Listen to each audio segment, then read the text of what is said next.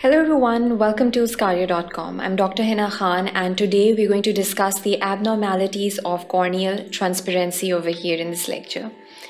In this particular lecture, we'll be highlighting the different causative factors and what can be the consequences of the corneal transparency if we have a pathology that is relating to it. Cornea is a transparent organ that is present axially and radially, and there are these particular anatomical features that are relating to its transparency.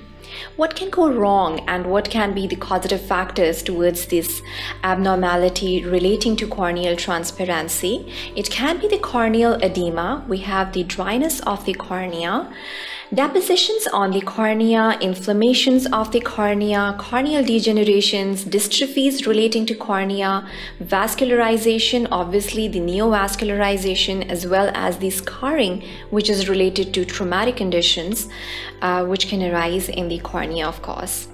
Corneal edematous conditions, how can it relate to the corneal transparency, and what are the treatment modalities as well as the clinical features would be discussed over here in this particular lecture. We'd be discussing the causative factors, primarily the raised intraocular pressure, endothelial damage, injuries with corneal dystrophies, as well as secondary to the inflammatory conditions. We have epithelial damage, which can be due to mechanical injuries, chemical burns, radiational injuries, and thermal injuries.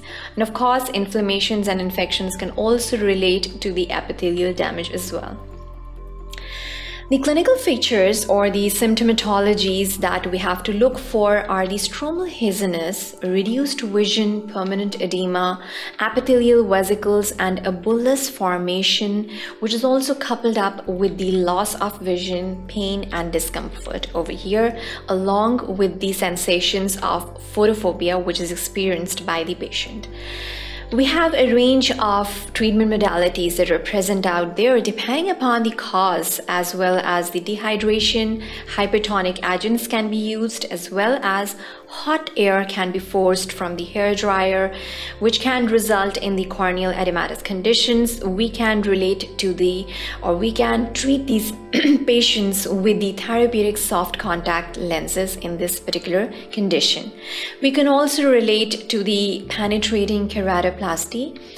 Corneal opacities are sometimes seen, which can be a part and parcel of degenerative as well as dystrophic conditions.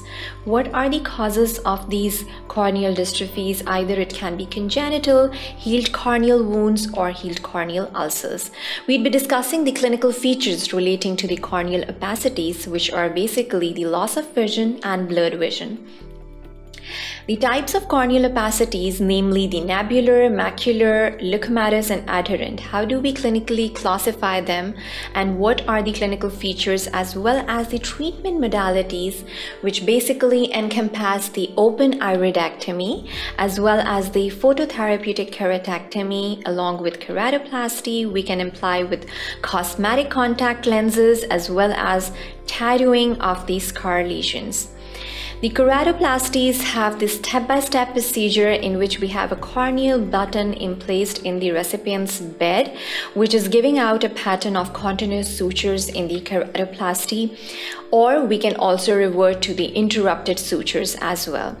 The corneal vascularizations, what are the four major types of the corneal vascularizations that would be discussed over here, along with the pathogenetic factors leading to edematous conditions, as well as the vasoformative stimuli leading to the proliferation of the vessels which can invade the cornea.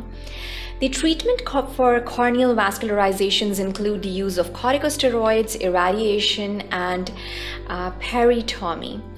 So to watch this lecture as well as a range of medical lectures which are available on our website, do subscribe to our website, and you can also start your free trial right now. Thank you for watching sqadia.com.